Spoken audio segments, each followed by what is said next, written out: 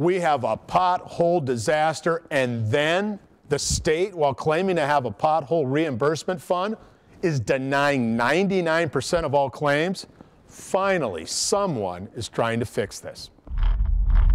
So you're dodging potholes for 2 months, wondering when are they going to fix these? Just hoping and praying you don't end up on the side of the road, like Tiffany Lavoti did. I heard a big pop, like a big bang, and immediately heard scraping. So I pulled off in front of that line of cars that I had realized were off to the side because they had all hit the same pothole. While the state has been slow to fix potholes, they sure were quick to deny her claim. They said, quote, "There is no evidence to indicate that the state had prior knowledge of the hazardous condition or sufficient resources or time to take corrective action," unquote. The police officer said that I was one of a couple dozen individuals that they had been reporting to that specific pothole for those four plus days.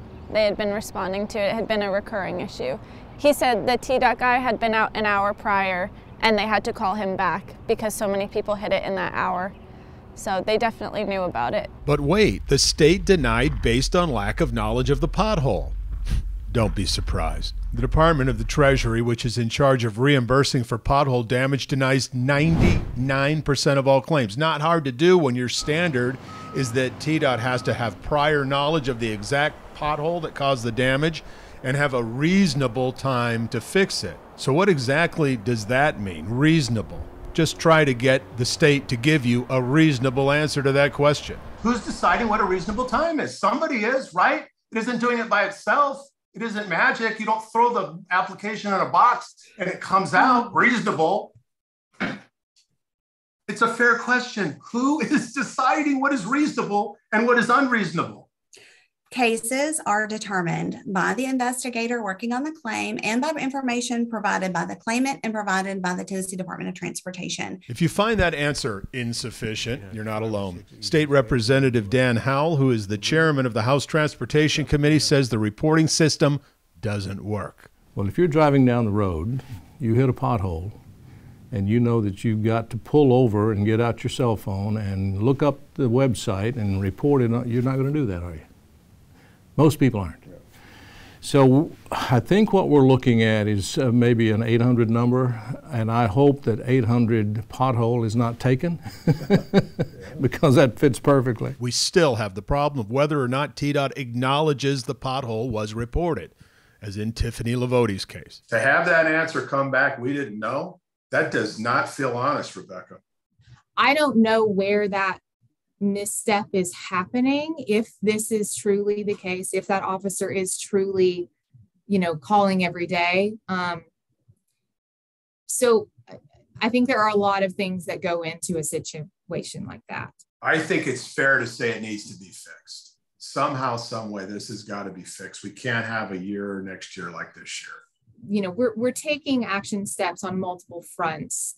It's just going to take time to see exactly what happened and how we can shift to correct. Representative Howell has filed a bill asking for TDOT and the Department of Treasury to change the way they process pothole claims. Reporting is just one part of it. Denying 99% of pothole claims is the second big piece, and he thinks the state is ready to make this right. Treasurer Lillard's his responsibility is to satisfy these claims up to $100,000. Anything over that goes to the AG's office. And we've had very good conversations, and they're in agreement. I've talked to TDOT, and they've come alongside. And the bottom line is we have to serve the public better. So it was this left tire that completely blew out. Tiffany Lavoti can tell you all about that because all she was served was a big pothole that came with an $1,100 bill. I haven't taken 40, by the way, going to work in months. So TDOT has a new task force looking at every aspect of what happened this year, from the reporting system to the type of asphalt being used to coordinated response. That's the front end. We will continue to monitor the back end to see how and when the state will start paying people for pothole damage. I'm Dennis Ferrier, Fox 17 News, your Code Red station.